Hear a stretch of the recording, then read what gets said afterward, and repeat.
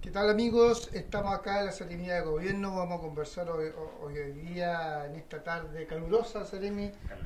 Muy calurosa. Estuvimos en la costa también viendo la idea de la ministra de la mujer. Así que, Seremi, este conversatorio vamos a hablar sobre el Fondo de Medios de Comunicación Social. Cuenta un poquito cómo se va a hacer este fondo, a qué medios van a llegar. Usted ya tiene clarito, parece. Sí, pues bueno, el Fondo de Medios de Comunicación Social es uno de los instrumentos que tenemos acá en la Secretaría Regional de Gobierno, ¿no? En la vocería, para sobre todo apoyar a los medios de comunicación locales y a los medios de comunicación comunitarios, ¿no? Es un fondo que la restricción que tiene es para los medios que forman parte de grandes conglomerados, ¿no? O sea, las grandes radios, los grandes canales de televisión no pueden postular a esto. Está más enfocado a los medios que son locales, ¿no? Porque sabemos que, sobre todo en una región como la nuestra, que es una región con alto componente rural, la radio tiene una labor fundamental, ¿no? La radio y los canales de televisión locales también, en poder llegar con contenido cultural, contenido de valor social y también contenido de valor político, ¿no? De lo que está haciendo el gobierno a los distintos hogares y también a las personas que están trabajando, conduciendo vehículos, ¿no es cierto? También a las personas que trabajan en casa o que tienen sus emprendimientos, de repente su puestito de trabajo en la feria y que están con la radio y están informándose y escuchando el acontecer de lo que está pasando, ¿no? Es un medio que probó ser de toda importancia durante los incendios, ¿no? Para que pudiéramos irle contando a la población lo que iba pasando con cada uno de los incendios, los avances de las hectáreas que se iban quemando, las señales de evacuación y por supuesto los mensajes de prevención. Entonces, este fondo para medios de comunicación social viene un poco a fortalecer eso, porque a veces por motivos económicos las radios les cuesta sostenerse, ¿no? Sobre todo a las radios, pero también otros medios, los diarios locales, los diarios online, ¿no es cierto? Las otras plataformas que existen. ¿Digitales? ¿Todo lo que es digital también? Todo lo que es digital también. Este medio, este fondo de medios existe hace hartos años. Siempre se reparte una cantidad importante de recursos a nivel nacional y a nuestra región también le toca una porción importante. Acá tenemos más de 100 medios locales que pueden postular. Solamente tenemos 4 medios comunitarios, si no me equivoco, son poquitos, ¿no? Pero medios locales tenemos muchos y cumplen una función importante en las comunas donde están, ¿no? Hay comunas donde hay muchos medios, en Río Bueno hay una cantidad importante de medios, allá en La Unión también, y por supuesto acá en Valdivia, en Panguipulli también. Y lo que viene a hacer este fondo de medios es otorgar financiamiento a proyectos que presentan esos medios, ¿no? Que pueden ser de distintas índoles. Hay proyectos que tienen que ver con equipamiento, ¿no?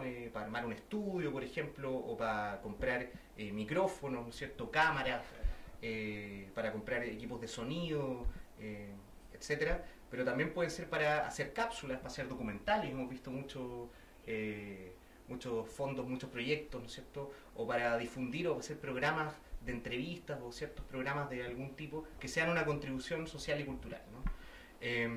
Las bases vienen con cambios este año, vienen con varios cambios. ¿Qué cambios se le porque a veces uno necesita saber los cambios, siempre va para mejoras, se puede decir. Absolutamente, esa es la idea, bueno, lo que se hizo a finales del año pasado es que se invitó a varios adjudicatarios que habían tenido proyectos, ¿no es cierto?, durante el 2022 y también a los encargados de los fondos de medios de las secretarías de gobierno, ¿no es cierto? Acá en la oficina nosotros tenemos una persona encargada del fondo de medios que se preocupa de contactarse con las radios, con los distintos medios que postulan, le hace seguimiento a los proyectos, etcétera. Y se hizo un proceso participativo en que pudieron dar su opinión y decir, mire, las bases deberían tener este cambio aquí, este cambio allá. Se recogieron una serie de propuestas de modificación para las bases a nivel nacional, se llevaron a Santiago, ¿no es cierto?, y se hicieron modificaciones a las bases. Además, estas bases pasan por el Consejo Regional acá, en cada región, ¿no es cierto? El Consejo Regional también hace sus indicaciones, también nos pidieron algunas cosas, nos pidieron que, por ejemplo, los invitáramos cuando hagamos seguimiento a los proyectos que se vayan implementando, para ellos también poder conocer en qué se está gastando este dinero y cómo se está desarrollando a nivel de los medios. Nos pidieron que también los invitáramos a las instancias de difusión que vamos a hacer. Queremos ir a varias comunas a invitar a los medios, a hacer talleres para que puedan postular proyectos de calidad y en eso el Consejo Regional también quiere participar. Entonces hay un trabajo ahí mancomunado con el gobierno regional a través del Consejo Regional para poder promover que los medios puedan postular proyectos de calidad de esto. Y vienen varios cambios, ¿no? Viene un cambio también respecto a las categorías de los medios que pueden postular. Por ejemplo, antes las bases no incluían cuáles son los tipos de postulantes, ¿no? Se leía los medios pueden postular.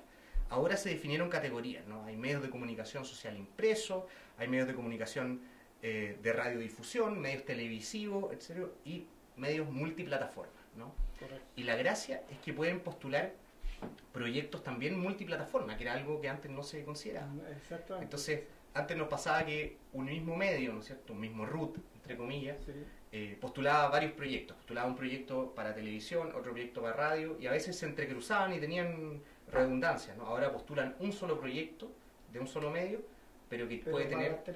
Claro, que puede tener alcance para distintas cosas, para radio, para canal de televisión, para también para su medio online, si es que tiene también un diario, una página web con las noticias, etcétera. Y aumentan los montos también, ¿no? Aumentan los montos porque ahora los medios comerciales van a poder postular a proyectos de hasta 4 millones, los medios comunitarios hasta 5 millones, y los medios comerciales que postulen multiplataforma, 5 millones y medio, los medios comunitarios que postulen multiplataforma, 6 millones y medio. Y la gracia que tiene esto también es que antes la comisión que evaluaba los proyectos, una práctica que hacía para lograr que cupieran más proyectos y hubieran más adjudicatarios, más medios se ganaran el fondo, lo que se hacía antes era que la comisión evaluadora le bajaba los montos a los proyectos. Entonces, si usted, por ejemplo, con un medio postulaba un proyecto por 4 millones, la comisión evaluadora decía, pero mire, le vamos a dar 3 millones porque así podemos repartir el monto que tenemos entre más proyectos, así cada vez más. Ahora no le van a poder bajar el monto que usted está postulando menos de un 10%, más de un 10%. Hasta un 10% le van a poder bajar solamente, lo cual es un aporte importante para que si usted postula un proyecto de 5 millones, se lo pueden bajar a 4 millones y medio, pero no se lo pueden bajar más que eso. Correcto. Y la baja de presupuesto va a tener que ser fundamentada en consideraciones técnicas. O sea, no van a poder hacer esto de reducir el presupuesto de los proyectos que están postulando para que quepan más proyectos, ¿no es cierto? Eso es un arma de doble filo, ¿no es cierto? Tiene la gracia de que los proyectos van a poder mantener el presupuesto que están postulando, pero por otro lado, probablemente van a ser menos proyectos los que se van a poder adjudicar, ¿no? En todo caso, en nuestra región no tenemos un problema realmente con eso, ¿no? Porque el año pasado postularon 45 proyectos, 41 proyectos creo que postularon, y finalmente se lo ganaron 38, ¿no? 38 se lo adjudicaron. Y los proyectos que no quedaron, más que por un tema de presupuesto, fueron por tema de admisibilidad, por los papeles presentados, por la calidad del proyecto también, que no alcanzaba los puntajes que asigna la comisión evaluadora, ¿no? La comisión evaluadora también tiene representación del Consejo Regional, de acá de nuestra Secretaría, pero también del Colegio de Periodistas, ¿no es cierto?, de la Asociación Nacional de Prensa, que en nuestra región no tiene representación, pero se hace también una invitación a los medios de prensa a que puedan elegir un representante para esta comisión.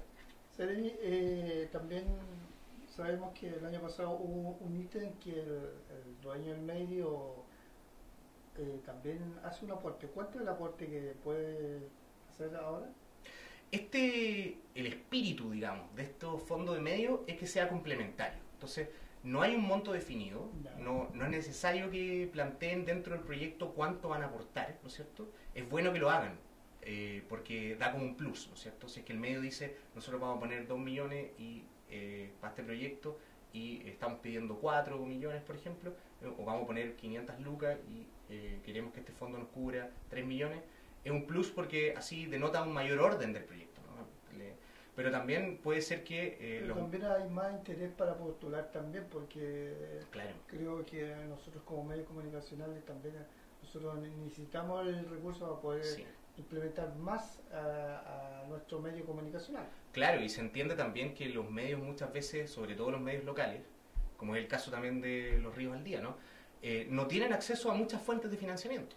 Porque también las empresas privadas que ofrecen a veces publicidad no se interesan tanto por financiar medios locales, ¿no es cierto? Se interesan más por los medios comerciales de mayor alcance. Claro, entonces no es necesario que postulen un monto complementario, pero el espíritu de esto es más bien que sea complementario. De todas maneras, es un monto sustancial como para desarrollar un proyecto en un semestre, ¿no? Con 4 millones se puede desarrollar un buen proyecto durante un semestre. Y una gracia que tienen las bases de este año es que ya no tienen restricciones los gastos por ítem.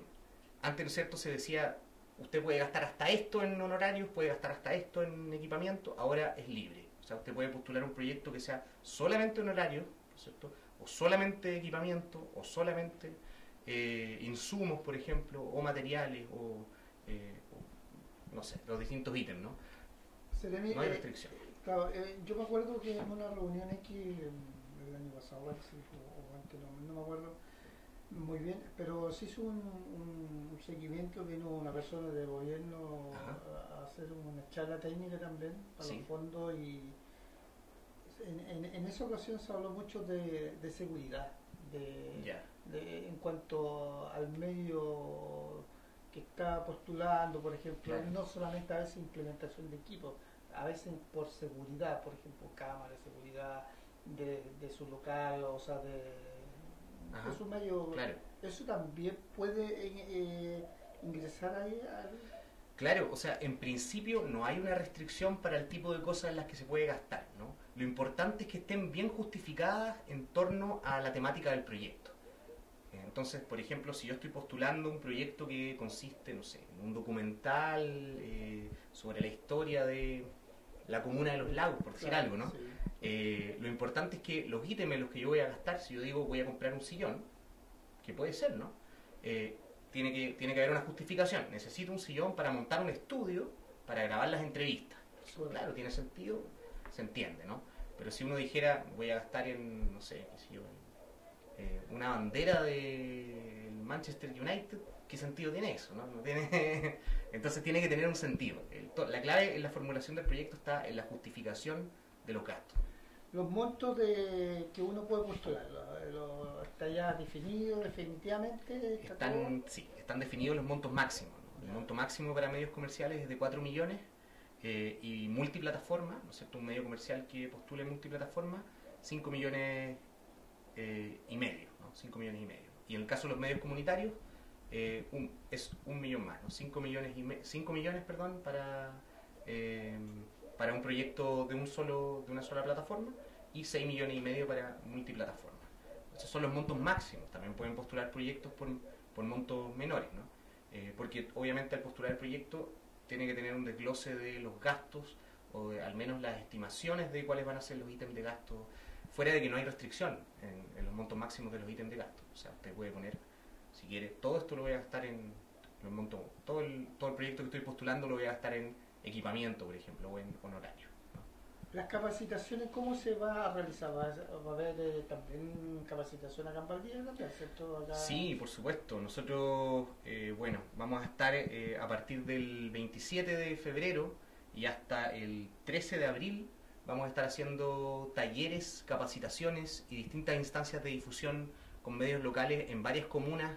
Ya tenemos algunas comunas anotadas, ¿no es cierto?, aquellas donde hay más medios sobre todo, pero también queremos llegar a las comunas que están más lejos para darle un impulso a esos medios que a veces no logran acceder a estos proyectos, ¿no? Y vamos a lanzar la postulación el 10 de marzo. Desde el 10 de marzo en adelante. El 10 de marzo las postulaciones para el Fondo. Sí, el 10 de marzo es empieza la fecha de postulación, y van a poder postular hasta el 6 de abril en papel y hasta el 13 de abril en línea. Se recomienda postular en línea porque hay una semana más, ¿no es cierto? Y también es más fácil quizás a través de las plataformas, pero se entiende que a veces por la distancia o por qué sé yo, es más fácil postular online, ¿no?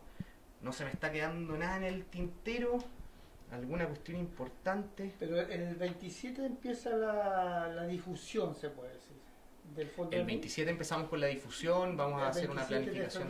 27 de febrero, sí, la otra semana. Claro. Y vamos a empezar después con los talleres durante todo el mes de marzo prácticamente. Vamos a estar haciendo talleres, porque nos interesa finalmente que puedan postular buenos proyectos, ¿no? Que puedan postularse buenos proyectos y que sean proyectos que no solo aporten al desarrollo de la región, ¿no es cierto?, a la difusión de ideas, pero también al desarrollo de los medios, ¿no? Queremos que los medios tengan mejor equipamiento, tengan mayores capacidades, ¿no? De repente en un proyecto también se puede postular capacitaciones, ¿no es cierto?, cursos para quienes son parte de los medios. Esto tiene pocas restricciones en esos términos. Hay que ser, digamos, y por eso son tantas capacitaciones, como en todos los proyectos concursables del Estado, hay que manejar bien las bases y los formularios y tener mucho tino, ¿no?, para poder justificar bien la formulación del proyecto de manera que se pueda adjudicar, ¿no? Otra cosa interesante es que los proyectos ya no van a durar 3 meses, sino que van a durar 4 meses. Va a haber un plazo extendido, ¿no es cierto?, para la realización de los proyectos, que fue también una de las cosas que salió desde los propios medios, ¿no? Que se necesita mayor... uno necesita más tiempo para realizar un buen proyecto, ¿no? Claro, se necesita más tiempo para realizar un buen proyecto, efectivamente. Claro, y también hay más holgura para ordenar las rendiciones y todo, y en eso vamos a estar acompañando bastante. Seremi, me quedó claro los fondos de medios que estamos. Lo otro es, vamos al grano, un medio digital, por decirlo así, que tenga, en este caso, por ejemplo, coloquemos los Ríos al Día. Tenemos, los Ríos al Día tiene diario, los Ríos al Día TV y radio. Claro. ¿Ese uno solo proyecto? Es un solo proyecto. Finalmente el criterio es un proyecto por ruta, ¿no? Entonces, pero tienen que ser, las empresas tienen que ser constituidas legalmente, sí. Sí, tienen que tener su root al día, tienen que tener sus cosas al día. Sí, hay una innovación en las bases también, que es que les vamos a pedir a algunos medios menos papeles, ¿no? Por ejemplo, no se van a pedir los currículum de los profesionales, que era un criterio para definir las remuneraciones, ¿no es cierto? Bueno, ahora hay un monto de remuneración máximo por hora, ¿no es cierto?, estándar para los profesionales. No hay restricción en el ítem de gasto de honorario o de remuneraciones. Y no se van a pedir tantos papeles, ¿no? Se va a simplificar un poco el proceso de postulación, de manera que sea menos engorroso, menos burocrático, ¿no? ¿Qué otra cosita más nos falta, Seremi? Porque esto es importante, ¿no es cierto? Dígalo, pasaba que se definían algunos criterios, algunas temáticas a las cuales tenían que ceñirse los proyectos, ¿no? Hay algunas que están definidas por decreto. Entonces, lo que se hizo ahora con las bases es restringirlas solamente a las que están definidas por decreto. Y lo que se hizo, sí, es incluir unos criterios que tienen una ponderación bajísima, ¿sí?, en la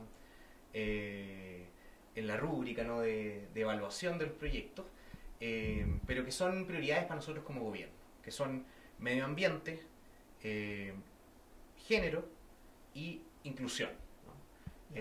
A nosotros nos interesan particularmente esos temas, entonces hay un plus en puntaje para aquellos proyectos que presenten de repente algún aspecto de perspectiva de género, algún aspecto ligado al cuidado del medio ambiente o a la protección del medio ambiente, ¿no es cierto?, y algún aspecto de inclusión, ¿no es cierto?, sobre todo para las personas en situación de discapacidad. Y por lo tanto, si es que se recogen esos aspectos en los proyectos, va a haber un plus ahí de puntaje que suman un 10%, ¿no?, pequeño, en comparación a todos los otros aspectos de los proyectos, ¿no? Sobre todo se definió que en la rúbrica de evaluación los aspectos técnicos del proyecto, la calidad del proyecto es lo que más tiene puntaje, ¿no? Si no me equivoco, es como un 80%, como un 70-80% de la evaluación del proyecto. Por lo tanto, lo más importante es que los proyectos sean de calidad en su formulación.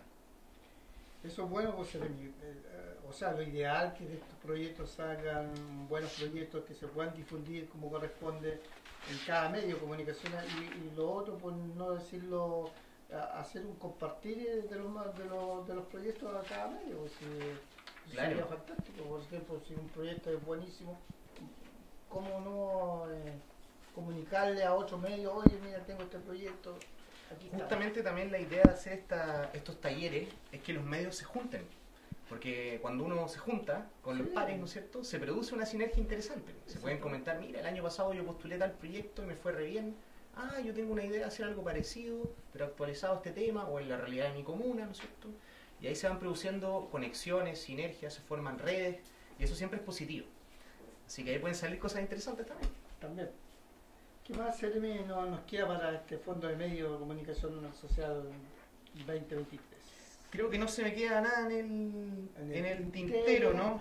Estoy revisando acá que no se me vaya a quedar ninguna cuestión importante. No sé si me quieren soplar desde allá del estudio. No. ¿Reforzar la invitación a postular? Sí, eso, pues, reforzar la invitación a postular, ¿no es cierto? La postulación a los medios. Absolutamente. La idea es que postulen la mayor cantidad de medios posibles, que postulen los montos máximos. Aquí, esta plata, este fondo, es para que los medios se desarrollen y crezcan.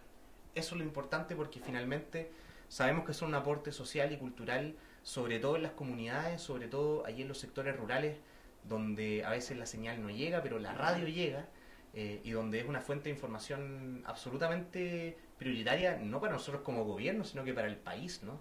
Allí es donde la gente se puede enterar de lo que está pasando en el resto del país, de lo que está pasando en su propia comuna, de las iniciativas y beneficios que tiene el Estado, de las iniciativas y beneficios que tienen los privados también, y por lo tanto es importante que los medios puedan acceder a este fondo y desarrollarse a través de él. Seremi, por último, quiero darle las gracias a usted por esta entrevista con usted y con tener esta amabilidad de poder recibir a los Ríos al Día también. Por supuesto, yo encantado de recibirlos siempre aquí en nuestro estudio, ¿no? en nuestra estudio, oficina, sí, ahí acá con el presidente Gabriel Boric, ¿no es cierto? Nosotros como gobierno tenemos un gran compromiso a partir de nuestro programa de gobierno de ir generando un ecosistema de medios más pluralista, con un enfoque territorial, porque entendemos que finalmente contar con un ecosistema de medios diverso, pluralista, ¿no es cierto?, donde se recojan distintas visiones, distintas opiniones, eso potencia la democracia, ¿no? Es fundamental para la democracia. Finalmente nuestra democracia es sana, crece y se desarrolla cuando hay espacio para todas las visiones políticas, para todas las personas, y en eso no solamente necesitamos que los medios estén protegidos de los gobiernos de turno, ¿no? Necesitamos también que el Estado tenga una presencia en potenciar un ecosistema diverso y pluralista de medios de comunicación. Gracias, Seremi, por este conversatorio con usted y para otros conversatorios que tenemos por ahí planteados por otros temas también. Encantado, yo a disposición para lo que necesite los Ríos al Día, ¿no es cierto? Gracias.